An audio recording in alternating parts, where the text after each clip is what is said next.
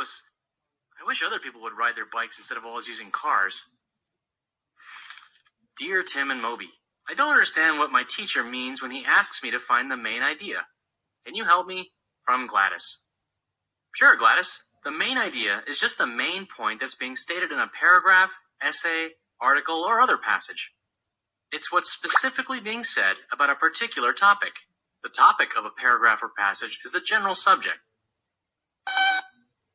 Okay, well, say you're reading an article about how cheetahs can run at very high speeds. The topic would be cheetahs, because that's the general subject of the article, cheetahs. And the main idea would be that cheetahs can run fast, because that's the point the article is trying to get across.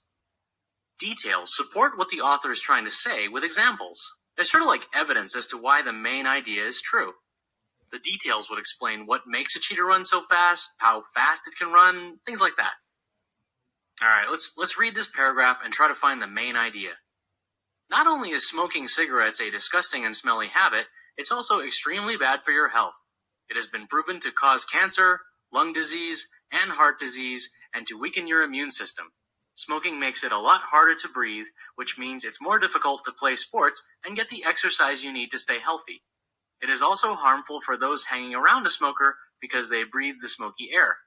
Even though most people are aware of how bad smoking is for them, more than 1,000 people die each day from its effects. So first, let's figure out the topic.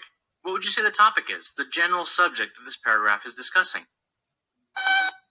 That's right, the topic is smoking, specifically cigarette smoking.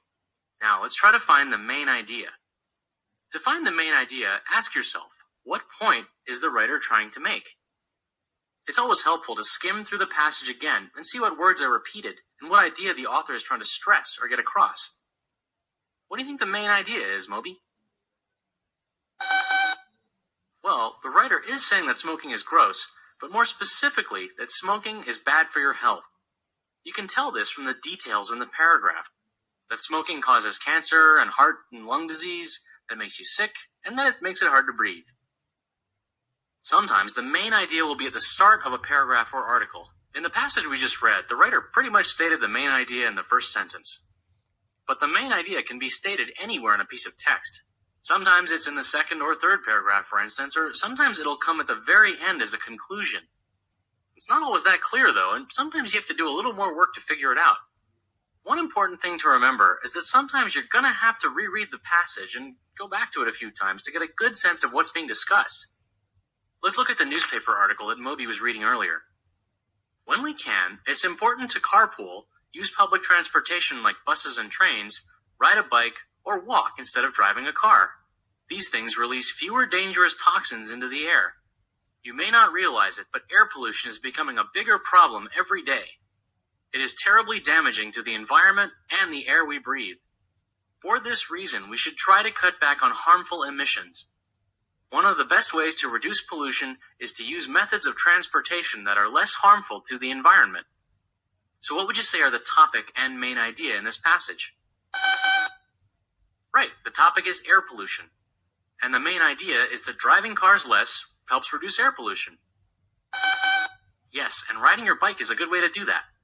Anyway, if you're ever stuck on finding a main idea, it helps to ask yourself general questions about the passage. They can be things like, is it about a person, an idea or theory, an event? That way you can start by getting a broader idea of what's being discussed. Another helpful thing you do is pretend that someone has asked you what the paragraph or essay is about. If you can give an answer that sums up the passage in just one sentence, you've probably got the main idea. But we just got home. Where are we supposed to ride our bikes to? What do you mean we can't stop riding our bikes? I'm not so sure you got the main idea of that article.